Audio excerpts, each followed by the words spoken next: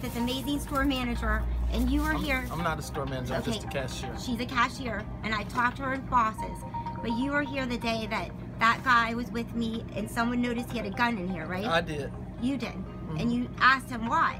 I said, do you have a permit for your gun? Right. And he said, yeah. Oh, I'm Officer Thompson. You can call station. I can't. He said some type of precinct. He made up a precinct. Yeah, and he said you can call them. And the women, there was an old woman behind us in the line. I don't remember. Yeah, she was weirded out. And the thing is, I'm not putting words in your mouth, but you said that dude was crazy. Yeah, I think he's a little off. Yeah. Right, because who impersonates a police officer? And I just needed you to admit. That is impersonating a police officer.